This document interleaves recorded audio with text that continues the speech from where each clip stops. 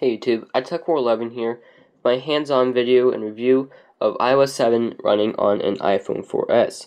Now this is an iPhone 4S and this is running iOS 7 beta version 1, and you can see kind of how it looks. You see from the lock screen we do have that moving background, except it does not move on the iPhone 4S, so that must be an iPhone 5 feature. So you see right here, it's still the same though, you can still unlock it from here, except again there is not that moving background. So that's a little bit of something that you don't get. However, on the lock screen, or on the home screen, you can still move it back and forth for that moving background.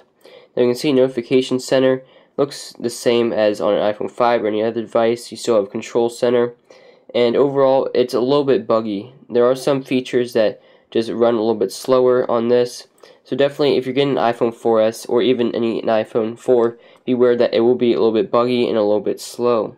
You see here it's working okay, but definitely battery life will be draining quicker and everything about it will just be a little bit slower.